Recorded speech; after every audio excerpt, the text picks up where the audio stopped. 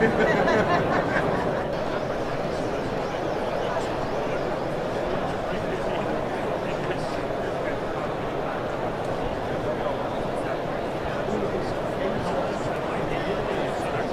hi Reddit. I'm here with Alex. He came to visit us in the booth at Mobile World Congress. My name's Rick. I'm the Vice President of Engineering for Ubuntu, and Alex asked for a little demo that he could show you all. So let's dive into the Ubuntu phone. So Alex, here's at the top here you see I just turned on the phone, and what you see here is our welcome screen. So this makes a little design based on how you've been using the phone, so it's different for everyone. It's just a sweet little way to wake up. So what we've done is we've pushed all the UI off the screen that we could to make sure that there's as much room for your content as possible. So we use edge gestures. You're going to see a lot of familiar things now. I'm going to do an edge gesture by dragging from the left, and you see that brings up the launcher that you know and love from Unity. It's customizable just like it is on the desktop. The other edge gesture that you'll recognize is coming from the top. These are all your indicators. It shows the status of your phone. And as we drag down, we can change the settings.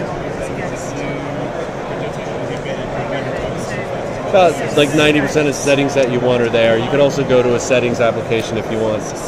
So now I'm going to go home. I'll do it the easy way, which is by bringing the launcher out and hitting the home button. And then you can see this is the home screen. What we've been doing with the mobile versions is trying as much as possible to take all the content that you're interested in and concentrating it right on the home screen. So for instance, we put all your running apps, sorry about that, all your running apps and all your applications that are installed, and also all the apps from the App Store all together in the same place. So you don't have to go one place to get your running apps, a different place for your installed apps, and yet another application that's an App Store. This works really well for music. So here's your installed music, and then here's your online music sources. So you can search all your sources all in the same place. So again, edge navigation. Left edge is the launcher, top edge is indicators, right edge is for application navigation. So I have a few applications open, and I can drag from the right edge and just choose the application that I want.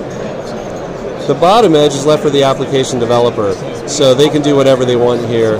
This application developer has made this beautiful clock app, uses the bottom edge to present some buttons for settings and that kind of thing. So, thanks Reddit, thanks for watching.